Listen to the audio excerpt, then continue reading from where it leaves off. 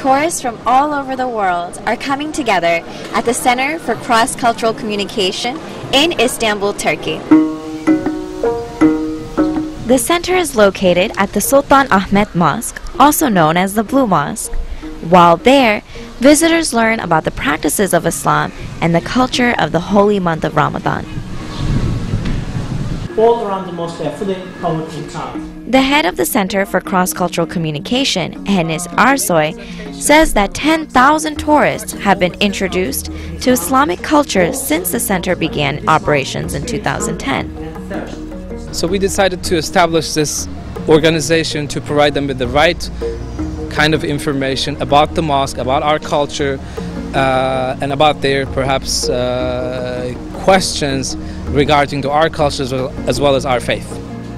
The presentations offer foreigners the opportunity to experience Ramadan, learn about praying, and enjoy fast-breaking meals.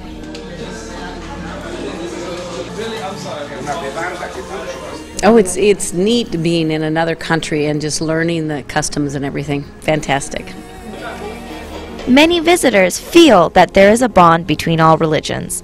Maria from Venezuela is surprised to see how connected actually all these religions are, and usually how we think that we are so different, and at the end the base is the same and the thoughts are also a bit the same.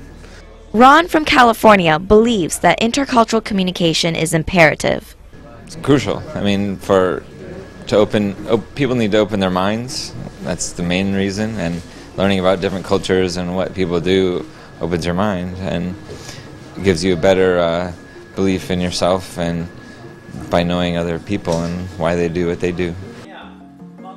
The Center for Cross-Cultural Communication has succeeded in attracting visitors from all over the world.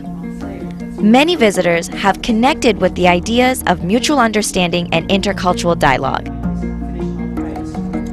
This is Tasmin Mahfouz, Istanbul, Turkey, Ebru News.